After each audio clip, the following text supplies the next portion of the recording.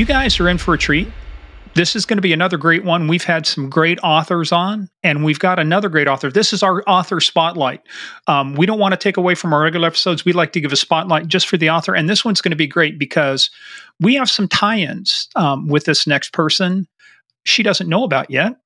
But I'm going to have to make them up because now it sounds mysterious. So, hey, we want to welcome, she's written a fantastic book called Behold the Monster, Confronting America's Most Prolific Serial Killer. Welcome, Jillian Lauren. Thank you so much for having me. And I like good mystery. So I look forward to hear what our degrees of separation are. Just an honor to have you on here. And the book that you wrote about this individual we're going to talk about is unbelievable. Unbelievable. Thank you. And it's an honor to be here with the two of you. And like I said, someday maybe I'll have a chance to interview both of you. Well, so first of all, the tie-in is I've been a huge Michael Connelly fan. I've read the entire Bosch series. I've read a lot of the other stuff. I listened to the podcast, the murder book about this. I watched the Netflix special, I believe it was, right? It's streaming kind of everywhere with Stars. Every now, yeah. But I think it was but I watched that. So we actually had as one of our guests on here, Dave Reichert. Confronting a Serial Killer. And Confronting a Serial Killer. Yeah. So one of our guests we had on previously, I think it was episode 13, was Dave Reichert. He was the lead investigator for the Green River Killer. Yes. And so we talked with him, and then one of our guests, his episode's going to be coming back out. The serial killer from up in Alaska was Israel Keys. So this, believe it or not, the DEA agent's name is Rick Rambo. Rambo's his real name. That's great. My Uncle John was a cop in Toledo, and they said, they used to call him Ramjack. And I was just like, Uncle John, that sounds a little bit like you're a gay porno star. And he was like, no, it was a combination of Rambo and Kojak. It was a compliment. All righty. That's the story and he's sticking to it, right? Yeah. All right. So Rambo, let's go. Yeah, Rambo. Well, and he actually ended up walking by Keys and didn't realize it, but he said there was something wrong about him. There was just something about him. And there's these people, there is something about him. Dave Reichert got to meet Ted Bundy. They went down and interviewed him.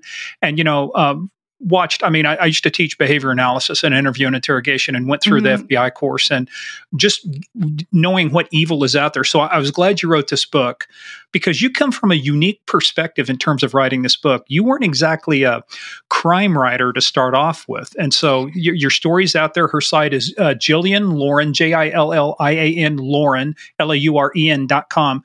Go there. I don't want to go through your entire history because it's there for folks to read, but suffice it to say, where you started and where you ended up were like almost opposite ends of the spectrum.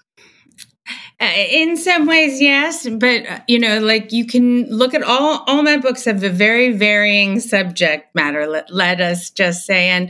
And this definitely isn't my first foray into crime, but wow, was it a plunge into the cold water to all of a sudden be in the middle of a multi-jurisdictional national investigation and see what that was like. So I learned a tremendous amount. I think what's unusual between, comparing my book to most true crime books is, yes, like the author isn't coming from such a beginner's mind. It wasn't entirely beginner's mind, but I hadn't really written much true crime before. Things I had, I'd interviewed people for fiction pieces or short stories. But to really start digging into law, digging into, the history of the criminal justice system and, advances in forensics. And, it was like, I was just a sponge. And I hope that beginner's passion and beginner's enthusiasm, comes through on the pages because I hope to be taking people through the journey with me, in which they're learning these same things that I'm learning. And I think that, most civilians don't know them. Well, I'm looking at your book here on Amazon. I see that it's rated as the best new true crime nonfiction book. That's pretty. Thank you very much. That's pretty prolific in itself. I know, and it's been, it's really been just like growing and growing, which isn't always the case. Sometimes when you have a splashy title and a splashy idea, and this certainly was a splashy idea, be careful what you ask for if you're someone with splashy ideas. But that it's really like started to take a hold in like communities of victims who are reaching out to me and asking me how and where do I go and what do I do. And I'm starting to learn now. I have a different learning curve, right? Rather than figure out how to learn to read an investigation report, or, an investigation chronology, now I'm learning how to, like, where you go afterwards, like, how do I talk to these women who are victims of violent crime who reach out to me now? So, that has been, obviously also painful, but incredibly, useful and empowering and inspiring experience. I'm looking forward to see where I take it next. Well, let's talk about how did you get started? How did you get started down the path of Samuel Little? Like, Samuel Little, I mean, up until Gary Ridgway, the Green River Killer, he was the most prolific serial killer out there. And Samuel Little, obviously significantly exceeded that. And we're not into body counts. It's not like they are, by the way, they are. Mm-hmm. To them, it was about body counts, right? But I don't want to make it sound like, well, he held the record. But how did you get involved in this thing? And how did this start for you? Like I said, considering the type of books you write, and where you come from, and then you've got this one out of the gate. This is like going into your backyard, putting a shovel in the ground, and the minute you do, you're Beverly Hillbillies. You hit oil. Beverly Hillbillies, yeah, right? Yeah, right. It was absolutely what it was like. I was working on a proper mystery novel. I too is a huge fan of Michael Connelly, and he's a mentor figure to me. That's how I poached his cops. That's how the fictional cops, Harry Bosch and Renee Ballard. The actual cops that those characters were based on are in my book. So Michael was very helpful to me as I was starting out, and I scored this interview with Mitzi Roberts. Detective Mitzi Roberts, who is Renee Ballard. She's the Renee Ballard character, and she is a very sexy Los Angeles detective and very hard to get an interview with. But, on Mike's recommendation, she took it, and I interviewed her. It was fascinating. It was amazing. It was procedural. I had an idea of a story I wanted to write, and I said, as we were leaving, what are you the most proud of? It's a nice way to end an interview. Especially if you got into some gory stuff, right? And she said, well, I'm proud of them all, but I caught a serial killer once, and that was pretty cool. And I was like, and that's kind of a jaw-dropping moment after all of this stuff. The lead. I know you're looking like the watery remains of your iced tea, just knowing that she's like looking at her watch, and fully like in badge gun. She's just like taking a break to have some lunch. And I was just like, well, I buried the lead here. And she said, I wasn't the one asking the questions. And anyway, what I did get out of her then was, that in 2013, due to a grant from the Department of Justice that was helping fund cold case departments to run old evidence, to run evidence from the 80s and the 90s that, when we didn't have the forensic technology we do now. They got a hit. They got 2 hits. They got 3 hits. And that's the very, very short version of a long and hopefully incredible, enjoyable book. My book, Behold the Monster. But I said, I'm going to be the one who gets people to pay attention to this case. I didn't say I'm going to go in and solve murders. I wasn't a citizen detective. I didn't, have that particular tool set. I've always been like sort of an amateur Nancy Drew in my own head, but, and a critical thinker and just somebody has that obsessive curiosity.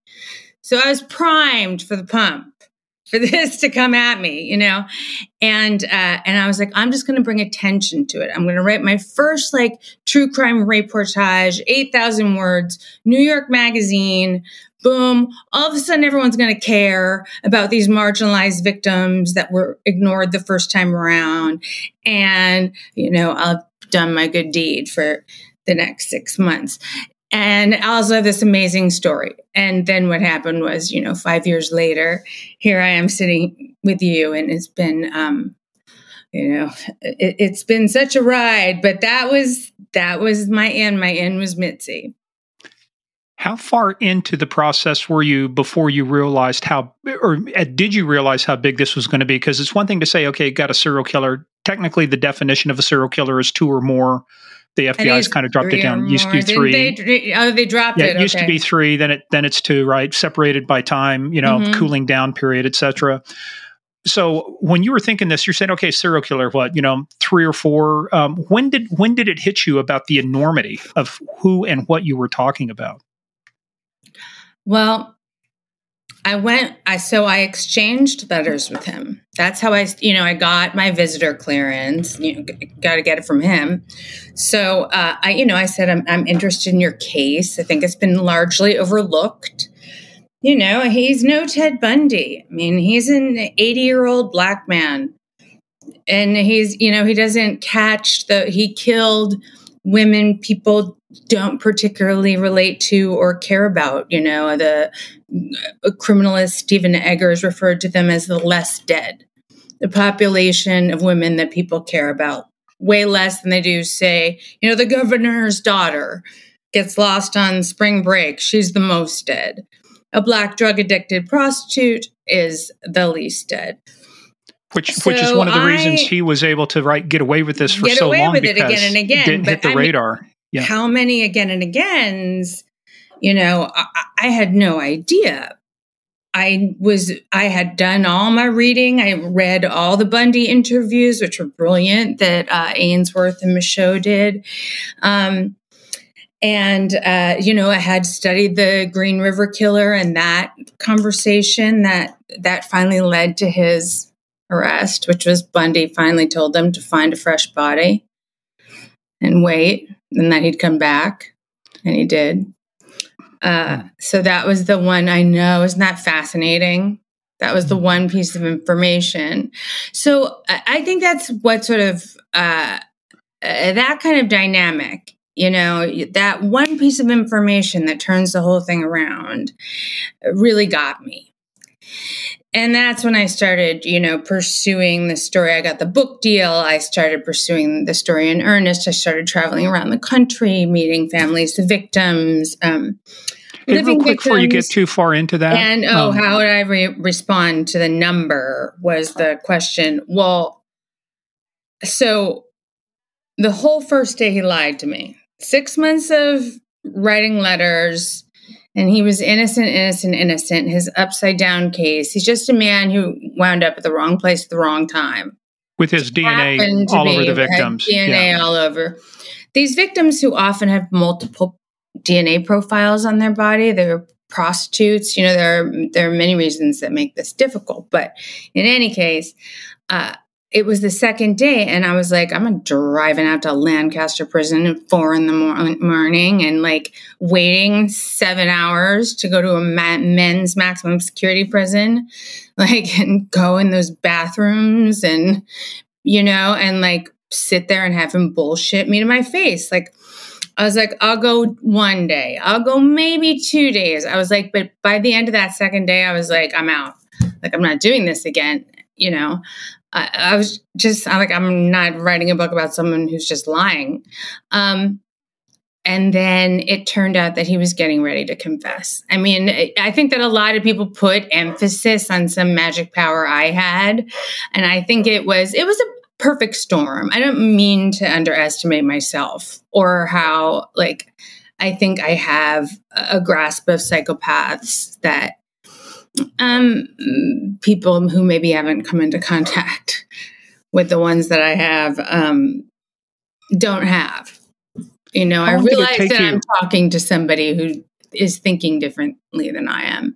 About 6 hours, and at the end of that 6 hours, I was like, this is it. If I go home today with nothing and he's still innocent, and right sort of near the end, he was like, I want a TV, all these bitches, all these people. Can I say that? Yeah. Yeah. I'd be Just saying, pretend you're in the squad room. oh, God, really? Okay. Yeah, that was quite a squad room with Sam Little, with all the people coming in and talking to him. Oh my gosh. But in any case, like when he started to confess to me, I learned during the confessions that he was getting ready to confess to this Texas Ranger who had talked him into it, said he would get, better treatment, better. He hates California. He believes he's victimized here. This Texas Ranger, his name is Ranger James Holland. It has a way with serial killers. It's nationally famous for it. So we got a Texas case and went in there. And so he and I sort of descended upon the same underreported serial killer at the same time. And you can imagine, as former law enforcement, like, how would you feel if you had this big case that no one knew about and all of a sudden here's obnoxious me? Like, just like with my heels dug in going, I totally know. Like, I know what you're doing. I know about this whole investigation. Like, he's talking to me too. And he was like, young lady, I'd prefer it if you would stay in your lane. Thank you very much for your help. And will you now step out of the way? And I was like, that's actually not how a free press works. So it's going to be me and the devil makes three. Yeah, and that's a difficult position to be in too. At the end of the day, it's really about finding the truth, right? And if somebody can help you find the truth and close the case, you kind of have to put your ego to the side and go, look, it's not about me; it's about the victims. Exactly what you're talking about earlier. And it's difficult for all of us. Yeah. They're trusting me not to blow, not to contaminate their case and like blow up some giant serial killer investigation. That, before this, he was incarcerated for 3 murders. There was when he started to talk to me, and it was like in such exquisite detail, and it was 1, it was 2, it was 3, it was 4, it was 5, it was 6 the first day. And the next weekend I went back, and I think it got up to 23 before the investigation was so intense and detectives were coming in all the time. I backed off, like, talking about the cases too much, because I really didn't want to confuse the investigation, and I felt like I was going to, my job was to be an observer. Did you believe him at that point? I did. I didn't at first, but as I began to start to see the cases be put together, yeah. And as and also, I had a unique opportunity, which is I had a long-term relationship with this subject, so that we were able to, I was able to sort of wade through the initial lies that you're going to be dealing with every minute of a conversation with a psychopath, and the original transactions. And then I was able to prove myself to him as being trustworthy, not trustful. I was not, nor should I have been, but that I was trustworthy. I did what I said I was going to do, and the thing that tipped the scales, was actually my brilliant telekinesis. No, just kidding. It was, he said, I want a TV. And I was like, I also want things. I told him exactly what I wanted. I want a book. I said, I'm writing a book about violent behavior. It's, I didn't say serial killers. I'm writing a book about violent behavior. I think you could illuminate a lot. There's certainly a lot of violent behavior in your past, whether or not, you were just unlucky with these prostitutes. I'm sorry. Sometimes this story is hard to talk about. I wrote about it, but, and that I can do now. But when I get lost a little bit sometimes in the memories of the story. Do you know what I'm saying? Well, there's more how many than cases? I ever had. 93? 93. And I have an incredible memory, which is part of how I got part of how I started doing this. I have a really, really good memory. I was like a card counter when I was a kid. I have to train it. I have to do it, but I was able to do that. And that was one of the reasons I was able to help with this. But, Sam Little, I do believe he was telling the truth to the best of his ability. When he told me between 84 and 86 was the first number he ever gave me. And I still think it's probably that. The amount of confessions is 93. Do you think that's it, though? Do you think there's more? More than 93? No. Yeah. I don't. We'll never know. He died. Yeah, he did. I do think that we kind of, there was this race. There was this feeling of, talk about, the way that, people like this, upend the lives of everyone they come into contact with. It's like, really walking to the edge of the abyss. But, I have a family and, people waiting, there's a car waiting to take us to dinner and I'm on the phone with a serial killer. So how do you walk up to the edge of the abyss? And, like they say, it's one of those philosophical things too, but it's a moral dilemma. How do you walk up to the edge of the abyss without falling into it yourself, without getting so consumed by it that it takes over the rest of your life? I'm sort of bad at that type of thing. So I think that the book, is in many ways an exploration of that too, like my sense of responsibility and how consumed I got with this story as a victim of domestic violence and as somebody who, was running on an engine of, yes, justice and objectivity, but also, sort of a personal fire and a personal kind of outrage that I think made it emotionally I don't know. I hope, really dynamic. I can't imagine the mental toll this must have taken on you because, looking at your manuscript, right there at the very beginning, you have 4. And, when you write a book, this is for whoever you want to dedicate the book to. And you list every victim on there. I was a cop for 38 years. I can't imagine what psychological toll that had on you. I think the good Lord gives us all abilities to handle certain things. And apparently one of your gifts is you can handle this type of interview and it doesn't get any darker than this. The interviews were fascinating for me. And the thing about Little is, there was definitely, I knew there was a cost and that it wasn't like a little cost.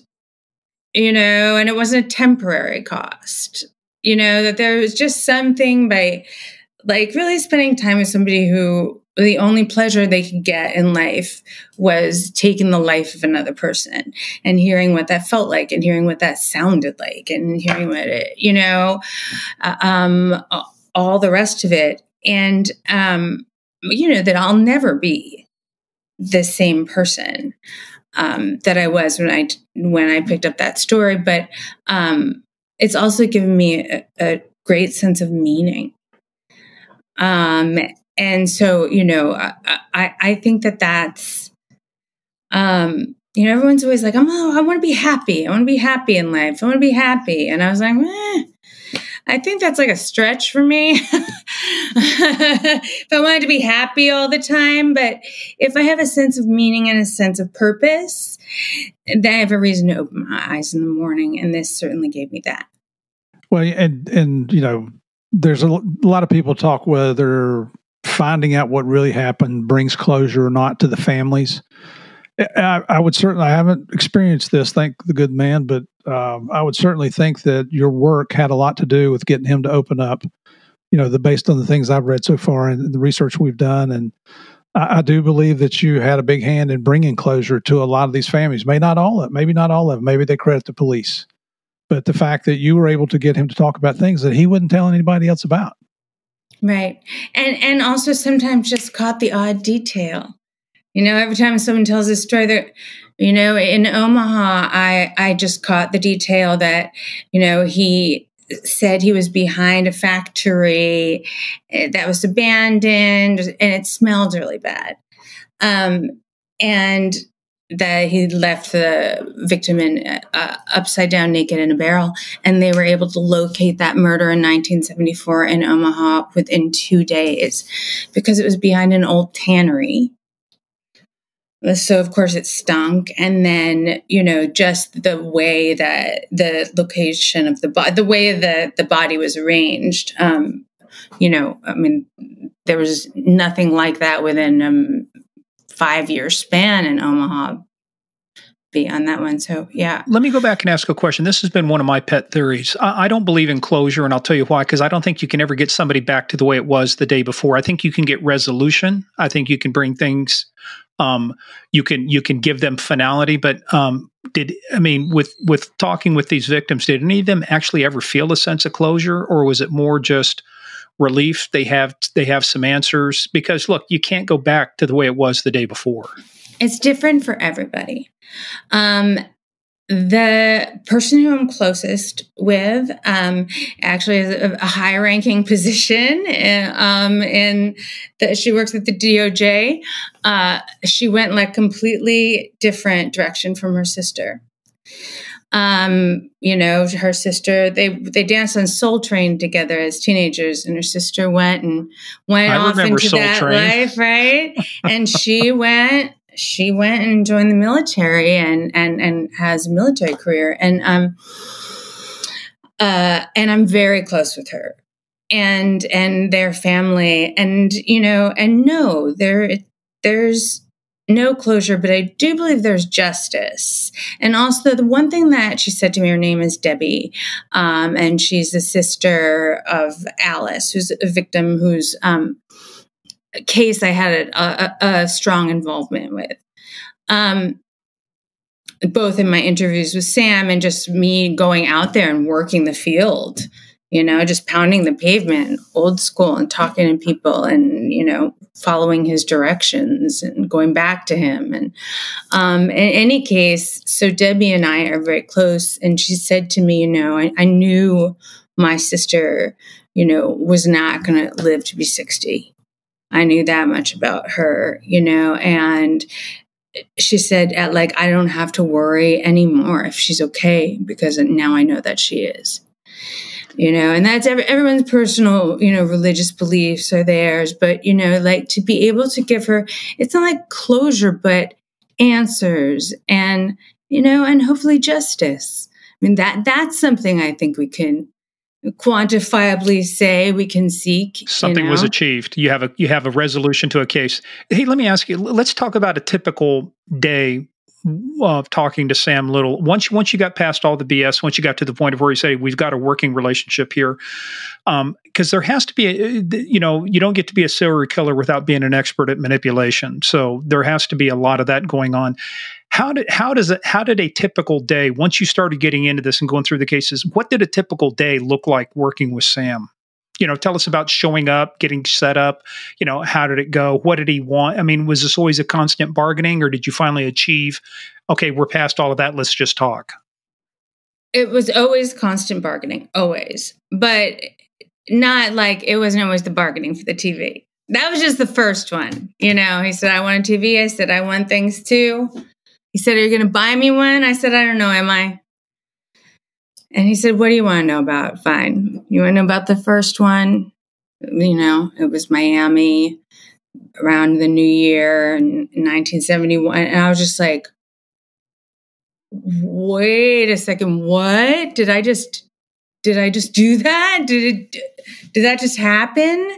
And then as it rolled and numbers started to get larger, I was like, what have I gotten myself into? But basically, so, I mean, every day had, I mean, it's not just him. It's, I'm talking to multiple law enforcement officers and victims' families. And, I mean, if I took the world on what Sam Little said, I'd have written a whole book on the information of one source who is a super duper practiced liar, a murderer, thief, So I checked out all his stories and took a very broad kind of perspective at the beginning. And so that it was a lot of that more than it was talking to Sam at first, but it was always letters, and he was very I had to be 3 letters a week. And then I visited him every weekend at the beginning, Saturday and Sunday, missing my kids' soccer games, worst mom in the world, really worst mom award, show up late to the birthday party because you were in prison. It all depends on how you present that. And then the documentary came out, Confronting a Serial Killer, directed by Joe Berlinger. And all the people who were at those birthday parties were like, wait a second. You were for real. I was like, no, yeah, I was for real. I arrived late because I was coming from a maximum security prison. It was a long day. Did that change your relationship with some of the other moms? They're going, wait a minute, you've been hanging around a serial killer? Wait a minute. Well, I mean, my first memoir is about the affair I had with the Prince of Brunei when I was still a teenager. So, if that one didn't throw him off, then hopefully. Talk about name dropping. That was Some Girls, right? That was called Some Girls, My Life in a Harem. Yeah. And, and that also had an element of crime to it, for sure. Unless you don't consider sex trafficking a crime. I'm used to, I don't know, I always remember there was a line in the Elvira movie where, someone said, I'm sorry, I was taken aback by your appearance. And she goes, that's okay. Everyone's taken aback by my appearance. And I sort of thought the same thing. I was like, I go to the party and I said, yeah, I was just talking to the most prolific serial killer in American history. And they're like, I will be going and talking to the other woman over there, does data entry at at Citibank, because I have no idea what you're talking about. And then the documentary comes out, or the book comes out, and they're all like, oh, wow, she was telling the truth. But there's just no way. That's unbelievable. There's no way to make it sound less sort of, other than just to say, we're highly adaptive creatures. My life is my life. You two were in very high stakes law enforcement. So I think the kind of, there's a personality that where you get the hunger for the hunt and the adrenaline, and you can't let up, and you get so devoted to the victims, and I really had that experience throughout writing this book. Yeah, and it becomes, what you just described there, it is no longer a career, it becomes a lifestyle. Yeah, but they become your family. It's like, look, here's Deborah's sister Alice, as a baby, I keep her on my desk. Because when I'm like, I don't want to do this anymore, I'm sick of working. I'm saying, Alice is here, like, really? You sick of working? I think you better sit back down and get to work. Because, I made a difference for her, and I made a difference for her family. So she sits here for when I'm lazy. Hey, so when and how and how did it come about finding out that Sam had this ability to draw the way he did and recall and create these, basically he's a sketch artist. He's sketching out things for you to be able to link people, to the cases. How did that come about, discovering that? Was that something that happened before you got involved, or is that something that happened while you were involved? Well, Sam has been, like I said, he has a rap sheet that I have met many law enforcement officers throughout this, and no one has seen anything like it. It's like he was arrested every other day somewhere, often just for petty theft. He told me, he had everyone fooled, that they thought he was just, that he was just stealing steaks from the Walmart, and then they'd let him out and he'd go and he'd kill that night and then go to the next city. And will you remind me of your question? Yeah. Well, no, it was just more about the his ability to draw and his ability to the drawing. Yeah. So Sam has been incarcerated for much of his life, where he learned to draw, which is a really great skill to have, because you say you can draw pictures of the guards' kids they can send. Right now, you have a skill that is that's valuable when you're incarcerated. And he fought. He was a boxer. So, he said, I only did two things well in life. I fought and I drew. And so, he had drawings all over his wall. So the law enforcement officers knew that he drew. And, the sheriff's deputies knew that he drew. Some were victims, some were Tony Braxton, Condoleezza Rice. I mean, I was just like, really? Just sometimes you have to laugh. I'm going through these pictures and it's, I'm trying to figure out, I'm like, is this a victim or is it Madonna? And then it's like, sometimes it gives you a clue, and so under one, I was like, is this a victim? And it said, no, this is Condoleezza Rice, my dream. Did anyone ever determine if there was any real lookalikes of the? Yes. Oh gosh, yes. I mean, that was the thing, Sam. I mean, there have been numerous serial killers who have drawn, and there's most famously Henry Lee Lucas, whose confessions were largely discredited. So that was such a bogus thing. I am so pissed. I mean, I love the Texas Rangers. I love the law enforcement. But anytime you put a book in front of somebody and say, were you here and did it look like this? And then he regurgitates the facts back to you. Oh, yeah, I was here and it did this. They were looking for the quick closure, the easy closures. And it's like, right. And so the Texas Rangers, believe me, are like super sensitive about that. Oh, yes, we know. So they were very careful. Like, as I watched the investigation, they were very careful. They weren't feeding him anything. They were, and the pictures he drew, yes, they were helpful. And sometimes in connecting, connecting cold cases and connecting Jane Doe's missing persons with Sam's victims. Some of the likenesses are stunning.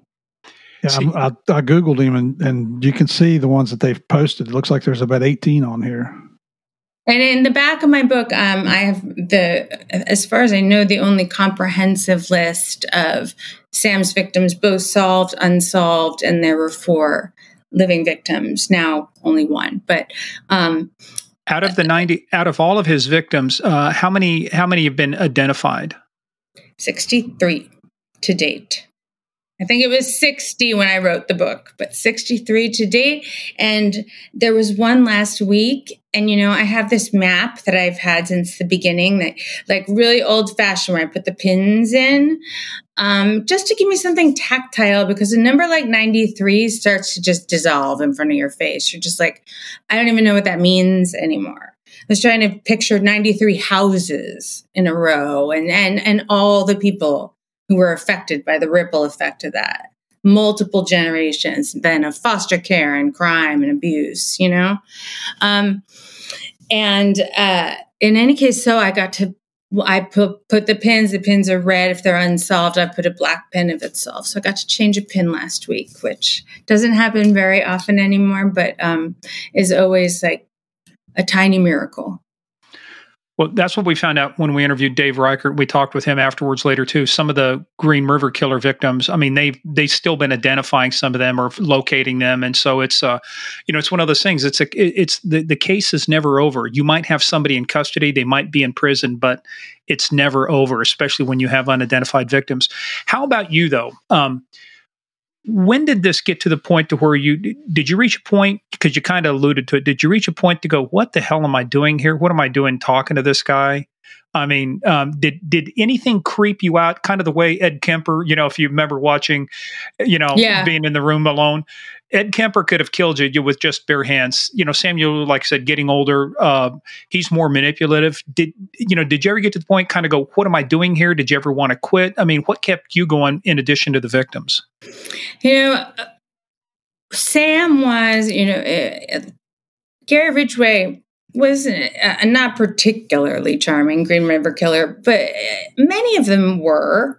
And Sam was very charming in that way as well. And most of the time just felt like, I had 3 names for him. I called him Perv Grandpa, 3-Card Monty, and Snake Monster.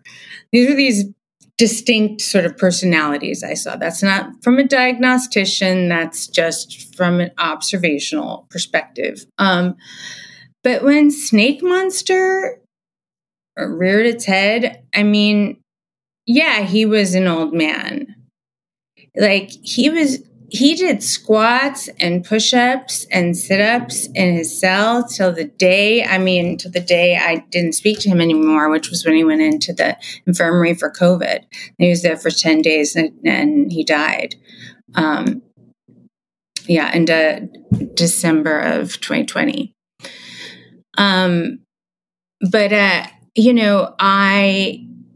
I so needed it to be over.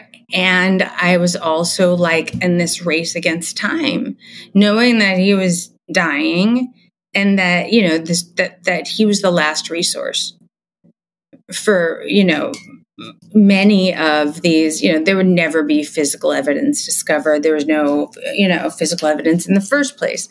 And so, I had a lot of mixed feelings about that. And then, if you're going to do this right, like, the magical talent I have of talking to psychos, or really anyone. Like, I could talk to your grandma in an airport somewhere and be all tattooed. I swear we'll be best friends by the time we get off that plane, So it's not just serial killers. I just have a way I can sort of make him feel not judged for that moment, even though I'm telling him, I am judging you. Just so you know, I'm not pretending I think you're awesome. But I would say things like the way I would flatter him is, you did an exceptional thing. This is an exceptional thing. I mean, who else has done this?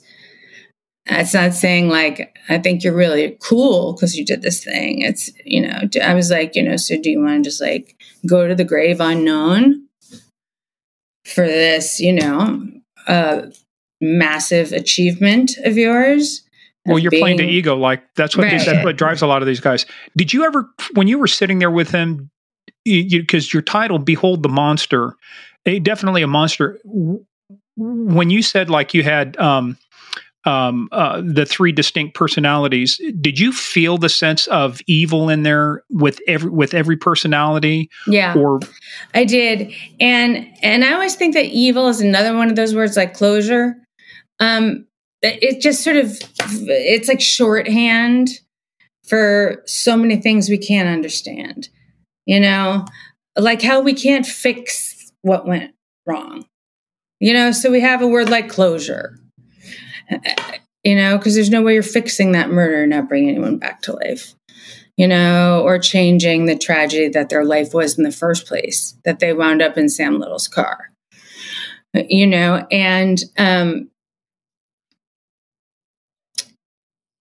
it's that same sort of word. It's like easy.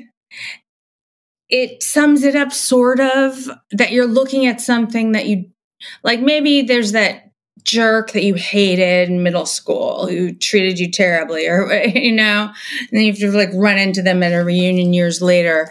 And maybe they're different, or maybe they're the same, and maybe they were a jerk indeed, but there's a difference between that and like, you really are in a monster's presence. There's the presence of a predator, a true predator.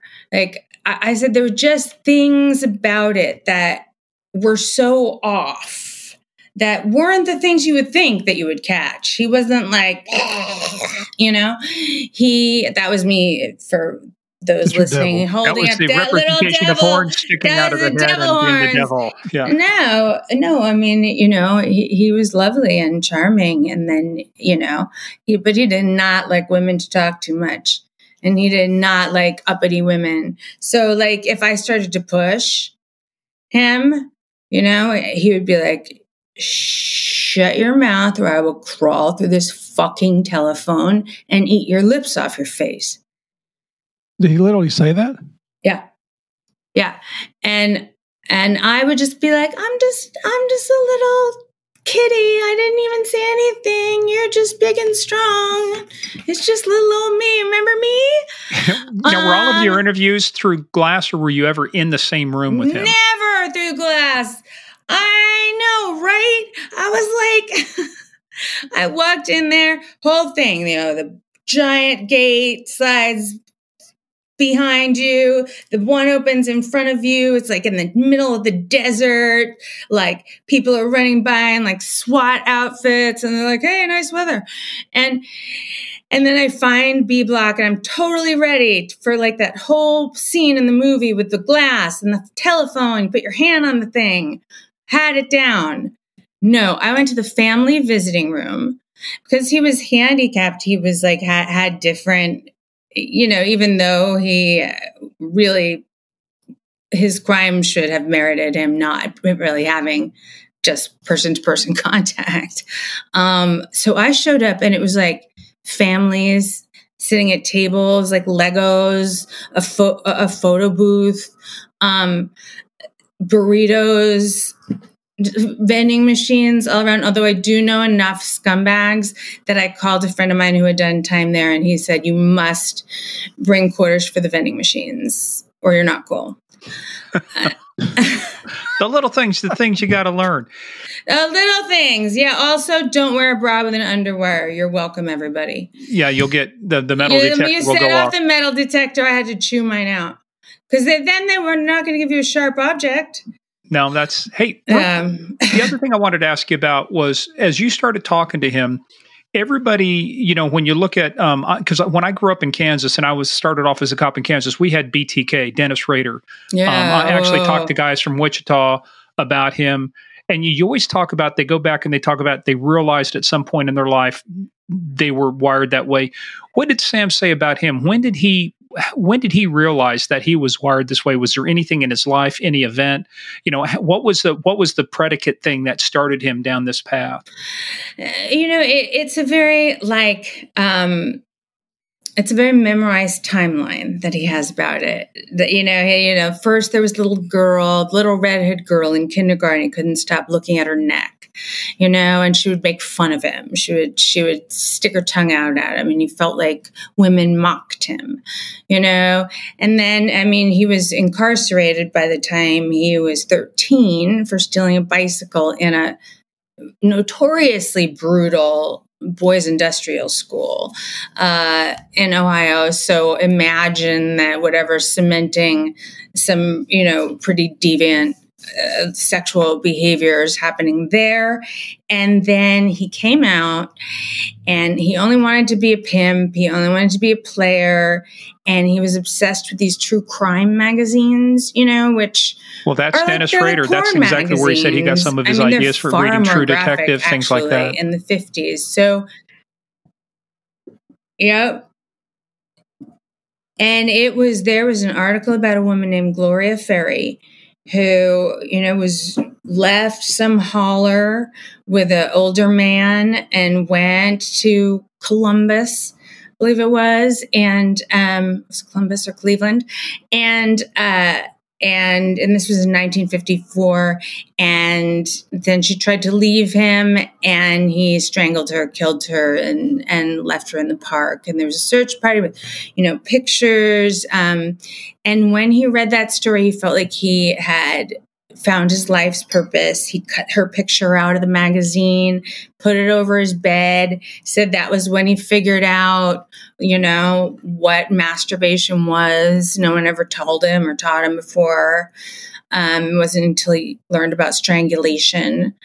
And it just, really, I think strangulation, and the way Sam described it, it's all about ownership. Then they're mine. I own them. They're mine. Like, they need me for their very breath. Like, that's how powerful I am. I can take away your very breath. And if you look at other serial killers, I've also seen a pattern of, shoplifting, starting with lesser crimes, but also, Bundy explained that he would steal things just to own things, that weren't his, just to steal. And I think that if you sort of blow that up, they wanted to possess that was Bundy too. He wanted to possess them, possess their body, keep their head. Same thing with Ed Kemper. So when you started getting into this personally for you, how did it affect your personal life in terms of how'd you sleep? Did it make you more paranoid about worrying about who's around the corner? Change your habits? I mean, how did doing this affect you?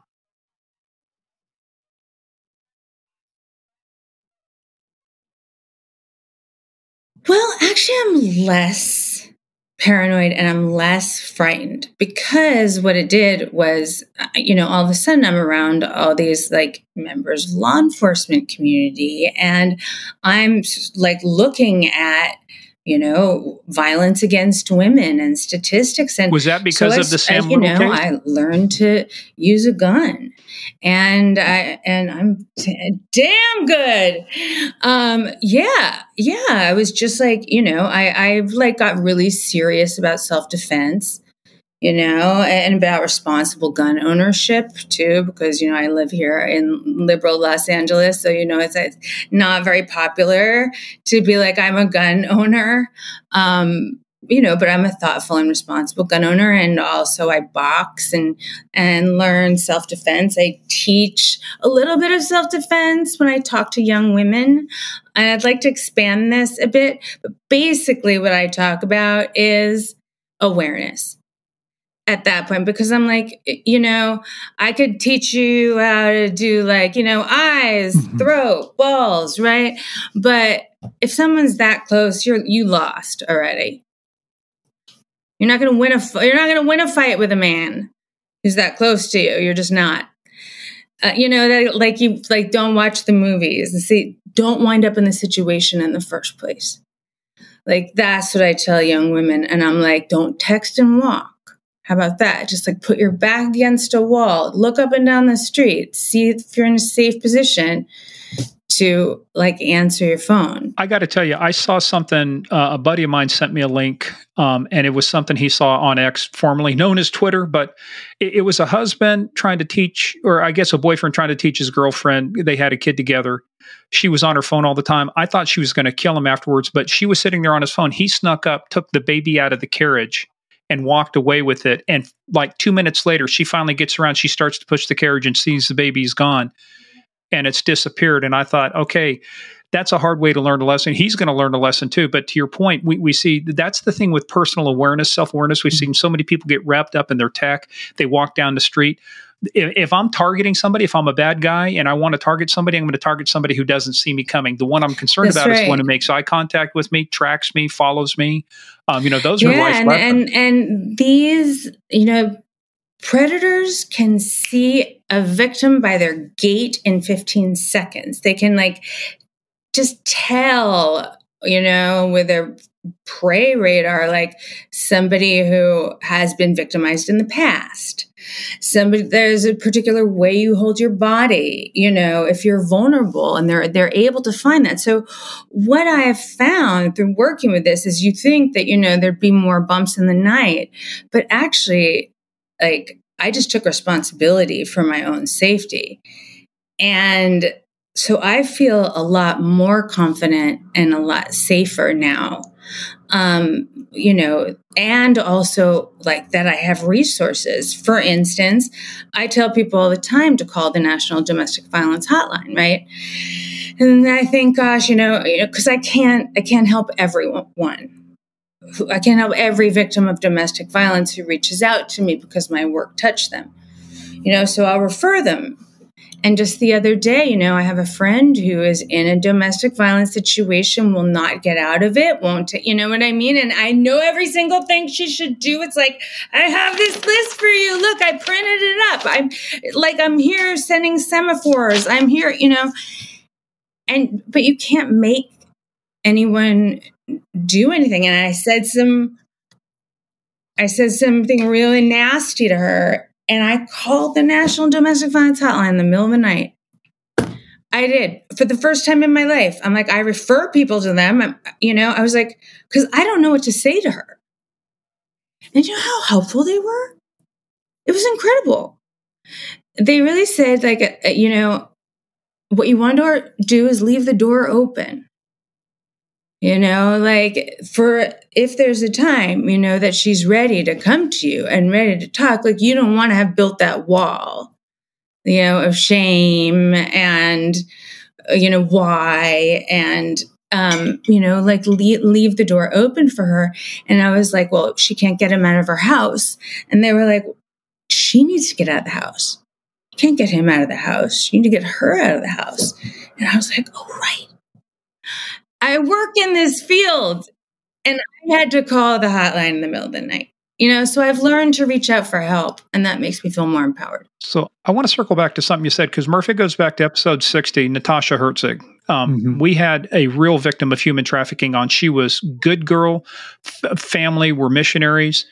She fell prey to this, oh, hey, we think, you know, come to our beauty school, do this stuff. She was kidnapped coming out of a restaurant and trafficked for the next year and a half. I mean, violent stuff was happening. The guy ended up named Spider, ended up getting like 300 years. Some friends of ours from Southern California were part of the case. And you said something, she ended up learning as well too. And I think that's an important lesson you talk about. These predators, these manipulators, whether they're human traffickers, you know, or killers or whatever they are, they profile victims the same way law enforcement profiles bad guys. You know, that was one of the things, right? Little got very good at, was being able to look at a woman very quickly and to determine just in a few seconds, she's a candidate for me or no, too many red flags, I'm moving on, because the more red flags, the more risk there was to him getting caught. He needed somebody that fit a certain profile for him. Like you say, marginalized, drug user. He was exceptional at that. Like, he was absolutely conscious of what he was doing. You know, I said, I had some hard times too. I'm really glad I didn't run into you one dark night. And he's like, I never touched no one like you. He's like, I didn't touch any fancy New York journalists or governors or senators. I was like, wasn't aware I was a governor or a senator, but thanks for the promotion. Thank you. But he said, I never touched anyone like you. It'd be all over the papers. They'd be all over me the next day. He said, I stuck on my part of town, leave you in your part of town. You know, he was so calculated about it. Did you ever feel when in any of these interviews that he wanted to reach out and just grab you by the throat? Yes. Yeah. Did he tell you that? Yeah. Yeah. And I mean, there were conversations that we had, you know, things got more honest and casual between us, as they do. You know, he was a human being. I mean, that's the thing.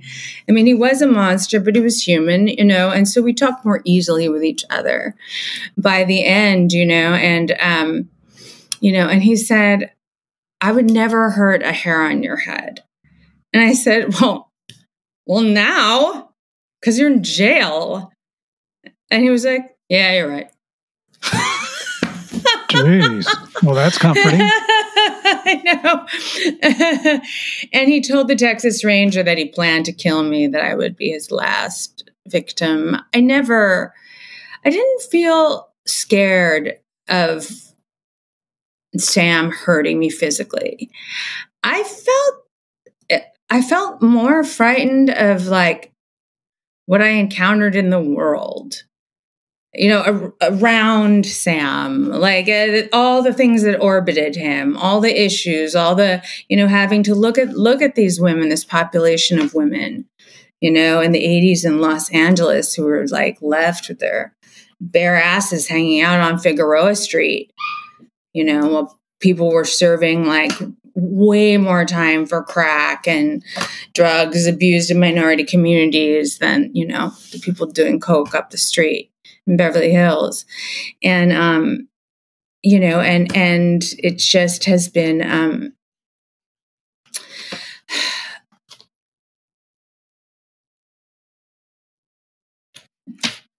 that's all I have to say about that. That's it. It's, you know what, this is, I don't want to call this a compliment because it's certainly not a compliment coming from a mass murderer like this. But on December 20th at 5:30 a.m., you got a phone call. And who was it that called you and why? Well, it was I think it was the lieutenant. It was the watch commander. At the prison, called me to tell me that I was Sam. I'd been designated as Sam's next of kin, and they were calling me to say that he had died, and they were sorry for my loss. I didn't even know what to say about that. That was very surprising when I read that. I know. You almost want to like apologize or Were you aware he made you next to kin? Yes. So, except of course he screwed it up because there you go. There's a psychopath for you. Yeah, I was like, you made my life a living misery after you were even dead. He's still reaching out and messing with people. Yeah. Swear. He filled out the paperwork wrong. It was in the middle of COVID. There were meat trucks in the coroner's office, and I had it arranged to have his brain donated to doctors at Stanford and at UC Irvine, who are the top neuroscientists in the country, who are studying the intersectionality of genealogy and like brain structure in criminal deviance. And they were like, we can't get you this brain. And I was like, this brain is not under any kind of conditions that it's going to be useful to science if you don't give it to me within, the next 3 days. And it didn't happen. So they called me a year later and apologized. We're really sorry we didn't get that paperwork worked out. I'm like, I'm really sorry too that like the brain of a really significant criminal did not get to go to science. I'm really sorry. I'm sorry that you thought it was a ghoul who was out there with a hacksaw going like, give me that brain. But it was like, I was like, can you see I'm trying to turn a sow's ear into a silk's purse here? Like, otherwise he's just a pile of ashes, right? And that's what he wound up, pile of useless ashes in my garage. Now he's in a storage space. Oh wow! We're working out what we're going to do with him. Are you gonna get rid of the ashes someday? Yeah. Yes. I mean, I have also his entire art collection and everything that was in his cell.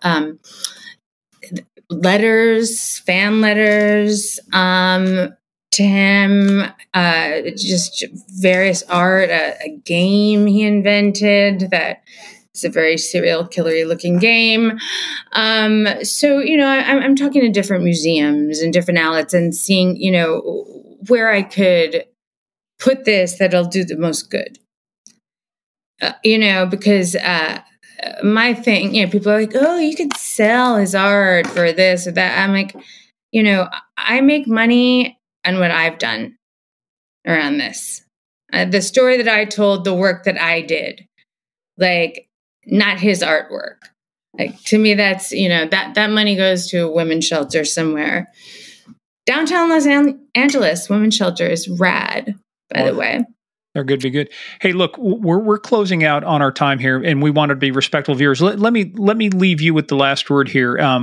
Like you asked Mitzi, what are you most proud of? So let me ask you, what are you most proud of with this book, with this initiative? I'm proud that I fought and finished it. There were so many moments where it almost didn't happen, and I. Just in my heart and the thing that comes to mind, the thing I think of when I a bird comes and lands outside my window, and you have those magical thoughts. I think that it's Alice. Alice saying, keep working. Alice saying, remember to be glad you're alive today. So I think, that Alice, solving Alice's murder, which I did from bottom to top, was definitely the most memorable. Yeah, I will say, and we didn't meet until just now when we started doing this interview, but you brought true benefit to our country here in the United States by taking the time to do this book, by persevering and getting it done. It is a very dark topic. I mean, just one of the most dark, like you said, the most prolific serial killer in the history of the United States that's known, suspected of 93 murders. It's just unheard of. But the fact that you didn't just stop at that you're now going out and you're promoting getting help for domestic violence, that you're promoting self-awareness. I've got 4 kids, and we've taught them all to be aware of your surroundings. And just like Morgan said, if you think somebody's messing with you, stop and look at them in the eye. That's been proven that it will work. But so this isn't just you making money on a topic by writing a book on it. You've carried it even further, and you've done some good for the world. So Morgan will say, we salute you. I take my hat off to you. I'm proud of what you've done, and I wish you continued success in every other project you have. Thank you so much. And thank you both for your amazing work as well. Well, the most amazing thing is that we got through this interview without Murph telling me to shut up, I can't believe we got through without you telling me to shut up. No. You're the guest of honor. And look, what I love too, Murph says, I love the passion you had for this too. It's like, you obviously did not know what you were getting into when you asked her that last question, right? And then you see where it takes you. It's like going out of the door of a convenience store, say, okay, fine, one last purchase. I'll buy a Powerball ticket. Then you go home and realize you won the $1 billion Powerball ticket. It's like a huge life-changing event. But look, you did what needed to be done, which is you spoke for those who couldn't speak anymore. Yes. You spoke for the victims, and I'm very proud that you talk about it the way of the people. I mean, this is one thing that drove Murph and I with these interviews and our work too. Who speaks for the victims, right? Who speaks for the people that can never speak again? And I'll tell you one lesson I learned. We were doing it, but I mean, Michael Connolly and some of the stuff he did for Harry Bosch is like either everybody counts or nobody counts. And kudos to you. You made sure everybody counts on this. Thank you. I just want to quote, I wish I had his name on the tip of my tongue because he's so wonderful. Tireless cold case detective in North Carolina, who I had that conversation about closure with. And he said, truthfully, it's just something that sometimes it's easier to say for the cameras, but really I work for God's children. Yeah. Love it. I was like, that's it. Love it. All right. Well, this is us saluting you. You guys go to her site, Jillian Lauren, JILLIAN LAUREN, JillianLauren.com. Get her newest book called Behold the Monster, Confronting America's Most Prolific Serial Killer. And it has a foreword by one of my favorite authors, Michael Connolly. And I'm still watching the Bosch series too now on Freevee, on Amazon. And it's like the fact that you're involved with people like him speaks to the credibility of your work and the quality of your work. And we're very proud that you spent this time with us. So we'll put it on our website for you guys. The link will be there. And final thought from you: what's the next book? Oh, you got the You're going to be the first one who hears this if I decide to say it. Yeah. You want to tell us because we're nice guys. I want to write a book about hunting. Hunting? I want to write a book about hunting. Yeah, and hunting and what? Really, I want to hunt with raptors. That I've always been interested in that, but just hunting in general, and the idea of predator and prey, and bringing some of that into it, and I don't know. It's a tiny little baby embryo of an idea. Really, I just want to go and hunt with some birds. But I see similarities between looking at serial killers, apex predators, prey, and how in nature apex predators, how they go out and hunt. So that's exactly what I've been thinking. To try to take, also not necessarily like, just dive right into the next serial killer, maybe look to something that will inform my next serial killer. We may need to introduce her to Rick Rambo. That's right, Rick Rambo. Does he hunt? Oh, yeah. Or does he? He's in Alaska. Let's put it this way. Oh, yes. I need to meet Rick Rambo. He Rambo. brought down an 800-pound grizzly by himself with 3 shots. From a handgun. From a handgun. Yeah, he's a stud. Wow. Anybody named Rambo totally is good to begin with. Okay. Well, hey, look, Jillian, I can't tell you how fascinating this was, and I appreciate the way you approached it and all the hard work you put into it. And the series is great. The podcast was great, and your book is great. So, Behold the Monster, Confronting America's Most Prolific Serial Killers. This is us saluting you, and thank you so much for joining us today.